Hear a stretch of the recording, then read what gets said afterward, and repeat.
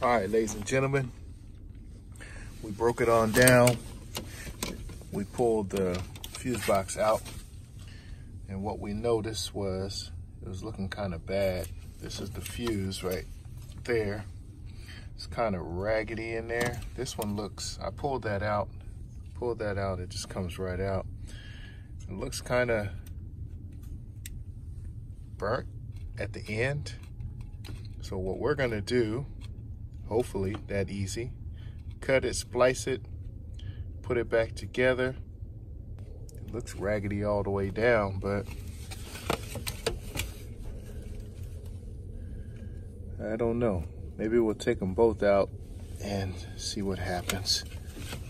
I don't know if that's dirty or burnt up. Who knows, but we're gonna clean it up, see what happens.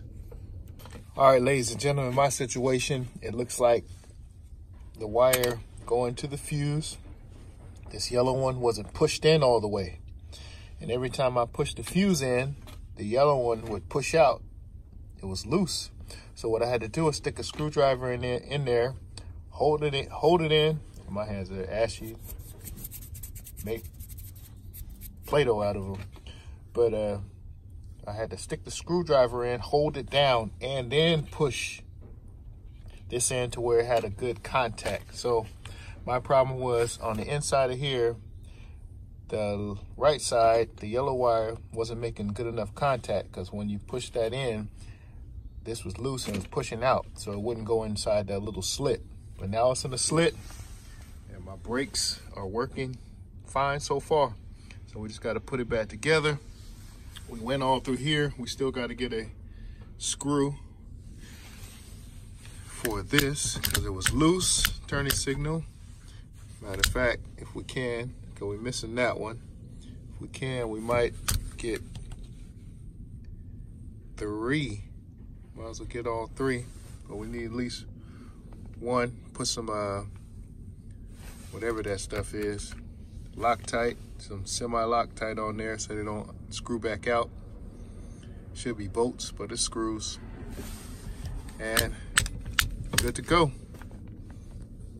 All right. Also, ladies and gentlemen, I unscrewed a ground. Let's ground it down here. This one's hanging. I still don't know where it goes, but it's grounded right there. And it's another ground up there, a black one. I don't know if there you see it. When I took that apart, only one of my brake lights would work. When I put it back, both of them worked. So keep that in mind too.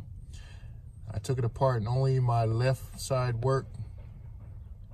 I put it back on, now both work. So that might be ground to everything right there, everything in the fuse box. We gotta look, we don't have time to look right now.